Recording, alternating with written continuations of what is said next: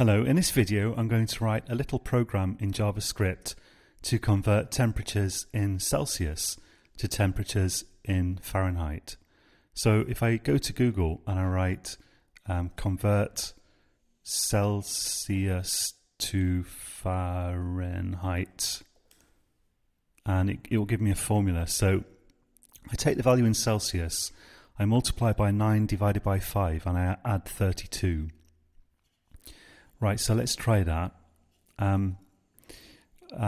So when I grew up, I was familiar with Fahrenheit and probably Celsius as well, because the UK was kind of switching over from one to the other. But now I'm much more familiar with Celsius, and in the USA, I believe Fahrenheit is much more common. So these are both commonly used. At least Fahrenheit is used in the US and probably some other places. All right, so let's create a new file here. So I go to the File Explorer and create a new file. Let's call it convert temp, or yeah, that'll do, convert temp.js. Maybe I'll put an underscore in there. All right. So let's start off with use strict, because this ensures that I have to declare variables before using them, and that's a good thing to have. It reduces errors. And we need to get the value in Celsius. I'll get it from the command line. So I'll assume that the user has typed node convert temp.js and then a temperature in Celsius that they want to convert. At the moment, with the syntax we've seen, which is very limited, we have no way of checking if they've correctly typed something. We can't even tell them what to type yet. We can't output a message before the script runs. It's not possible. But we're going to improve on this a lot later on. So we'll just do what we can for the moment with the syntax we've got. So we've seen that we can get, let's write let Celsius. We can get arguments from the command line via process.argv2. So remember, the first, if we write process.argv1, that would give us the name and location of the NodeJS program, the program called Node. Process.argv1 is the name and location of our script. Process.argv2 is the first thing the user types, if anything, after the name of the program, and process.argv3 will be the next thing they type after that, and so on the command line when they run the program. So let's assume we can get Celsius like this, and we can just output it with console.log just to check. So if I clear this and write node convert temps.js, if I don't type anything afterwards, that's going to come out as a value called undefined. But if I type something like 21, which I would consider room temperature, then it's echoing back the value that I typed. Well, I just did something here. Okay, there we go. So that seems to be working. How will we convert it to Fahrenheit? So let's say let Fahrenheit equal, we need to take the value in Celsius, multiply it by 5 divided by 9, and we need to add 32. So we should be able to do it like this. Let's try. Let's write console.log, and let's write out the value in Celsius, comma, in Celsius is, comma, Fahrenheit.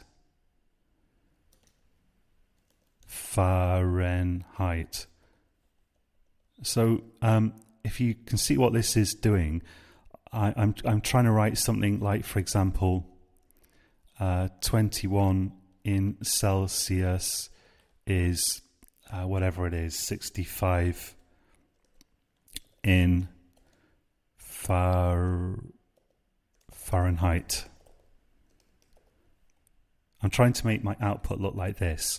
And remember, we can output multiple values using console.log. Doesn't matter if they're variables or they're literal strings like this, bits of text, which we call strings, that I've literally written exactly there.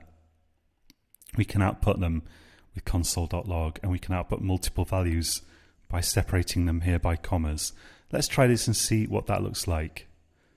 So I'll just clear my console and use the up arrow here to bring back this. And if I run it, 21 in Celsius is 43 in Fahrenheit. I made a mistake here.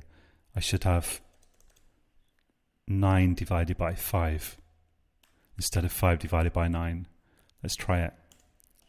There we go, 69.8 Fahrenheit. That looks right to me. We could check on Google, of course. Let's say 21 Celsius to Fahrenheit, 69.8.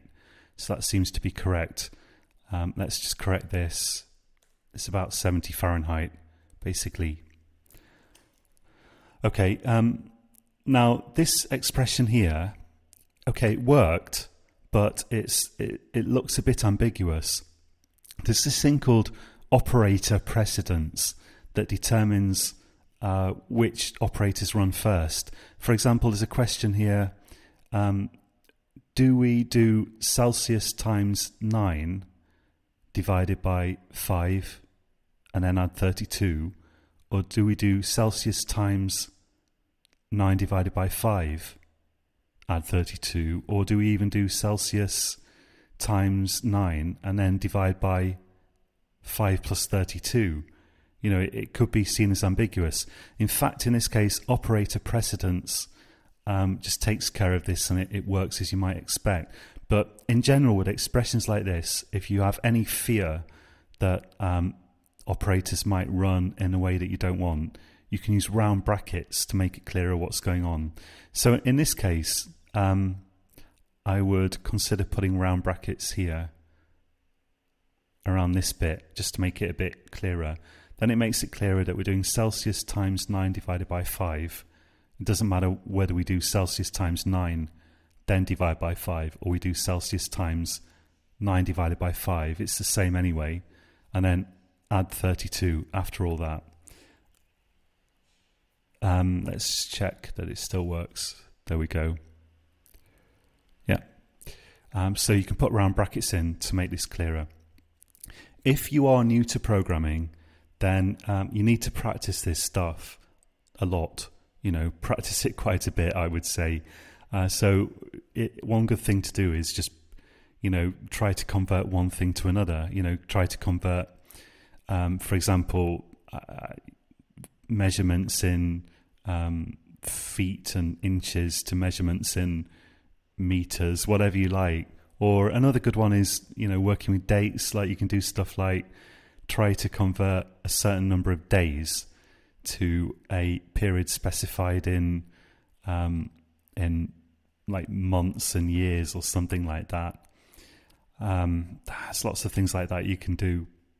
Use your imagination, but you want to practice using variables, using arithmetic, and outputting stuff with console.log. Practice all this stuff thoroughly. Spend some time on it if you're new to programming. If you've done programming before, this is old stuff to you. You probably just are watching this to know where JavaScript is different. So I'm going to try to go not too slowly. I'm not going to dwell on every operator here because I'm aware that many people will have some prior programming experience, but I want to keep it simple enough that you can follow this course with no programming experience at all. But if you haven't got no programming experience at this point, you want to play with these ideas a bit. Try to write different little programs that convert one thing to another. If you don't always succeed, that's okay. But the important thing is to try, because you just need to become more familiar with using variables to see what you can do and what you can't do. And we're going to be looking at more examples as we go through the course. Okay, so until next time, happy coding.